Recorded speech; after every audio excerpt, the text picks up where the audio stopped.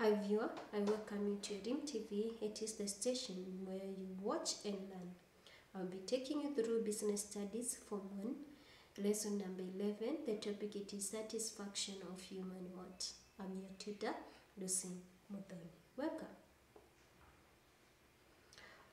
Today's lesson objectives, we are going to look at the different types of resources. So by the end of the lesson, the learner should be able to highlight and different types of resources and also give their examples. Let's start by looking at the renewable and non-renewable resources. We see what they are. Renewable resources are those whose supply cannot be restored, and if not, creating of goods and services is reduced,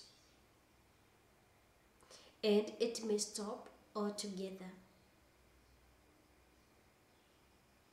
as wood, wind power, hydroelectric power. These are non-renewable resources. So I want to make that correction. Anything that you cannot restore it in nature, that one it is non-renewable resources. And in examples, we have the wood, we also have the wind power, hydroelectricity. Those we cannot restore them. These are resources whose supply cannot be restored after use. Using these resources lead to their exhaustion, but not that they wear and tear of a resource does not make it a non-renewable. They include coal, gravel, iron, gold, and lead, like the way you can be able to see. So those are non-renewable. We go to scarcity, choice, and opportunities, what they are. Now, when I talk about scarcity, is the absence of enough resources to satisfy the existing human want. It is not there. Adequate fish, like the way you can be able to see, it is not over in order for it to satisfy the human want. The nature of the landscape, you can be able to see one side it is dry, the other side it has water. So the things that are necessary for the green environment are scarce. Then choice.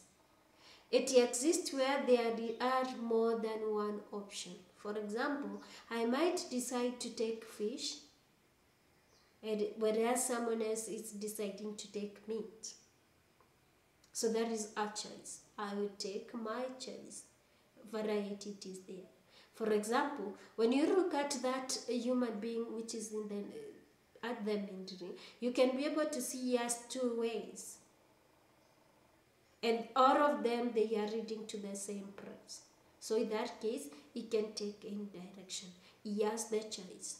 Which one am I going to take? You choose. Opportunity cost. It is the value of the best foregone alternative where choice has been made. The opportunity cost means that it is the best. If at all it is about the charges, it is fair charge or it is cheap. So opportunity, that is what it means when we are talking about the opportunity cost. Assignment. Citing examples, take two types of resources. For reference, you can visit the KRB 2011 Invent a Secondary Business Student Book 1, 3rd edition, written by Kenya Literature Bureau. If at all you have any question, you can send an SMS to the number. You can also get us from the YouTube. You can get us from the Facebook. Also, you can get us through the Twitter. Stay tuned to Rim TV. Thank you.